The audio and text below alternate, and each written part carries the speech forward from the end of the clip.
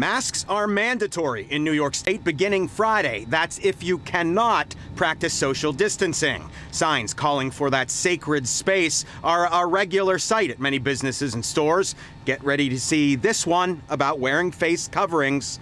Baxter has worn one since the beginning. It's good because the faster we deal with the situation, the better. New York Governor Andrew Cuomo issued the executive order Wednesday afternoon. People must have a mask or mouth-nose covering when social distancing is not possible. A bandana or scarf will do.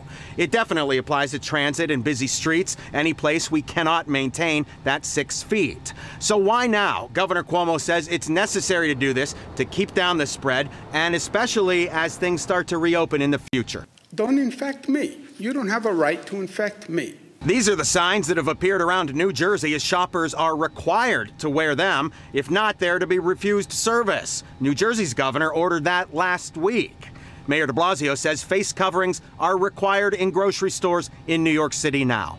You know, go into a diner or something like that, you see a sign, you know, no shirt, no shoes, no service. It's the same exact concept. He says NYPD will help enforce it and spread the message. The governor says there could be civil penalties for not complying with the state requirement to wear something when you can't do social distancing. And by the way, people will enforce it.